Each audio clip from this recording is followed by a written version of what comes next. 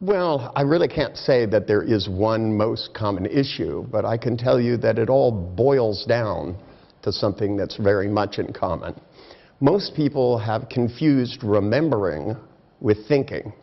So they come in and they tell me that I always have to be afraid in a situation, or I can never get myself to do this. And it has to do with their thinking that, in the past I've never been able to do something, so therefore I won't be able to do it. So whenever they think about it, they have big pictures in their mind and voices and feelings moving in the same direction, when what thinking really is reversing all of those processes, putting up new big shiny pictures in their head and talking to themselves in a better voice and spinning their feelings in the opposite direction.